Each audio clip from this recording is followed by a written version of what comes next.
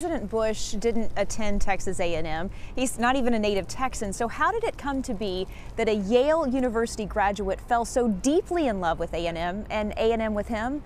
Well, Aggies will tell you, it's just a perfect match.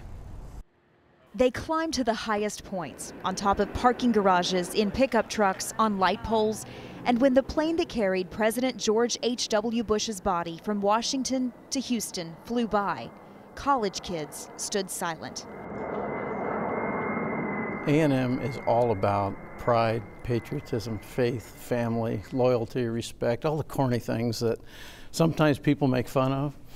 Here they matter. And he was that way. And so I think the connection was almost instant. It started in the 80s, with then Vice President Bush making the signature "gig 'em" at a graduation speech. In the 90s, he chose Texas A&M to house his presidential library and museum. For the next 2 decades, he was a mainstay on campus, at football games, baseball games, even in classes, especially at the Bush School of Government and Public Service. The class would show up as the president was sitting there, which had to be a little intimidating, but what an experience. Is there a better person to learn from how to serve other people? Danielle Eastman chose A&M because of the Bush School.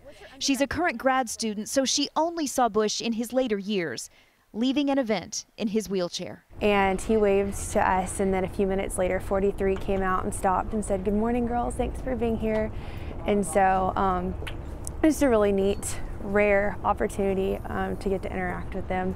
His influence here cannot die because the values he and A&M share must live on. You know, we just can't wait to get him home.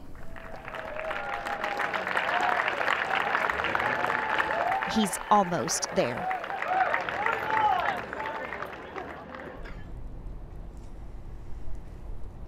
Now, of course, Texas A&M also has a rich military tradition with the Aggie Corps of Cadets, and that is one more reason that Bush chose Aggie Land as home.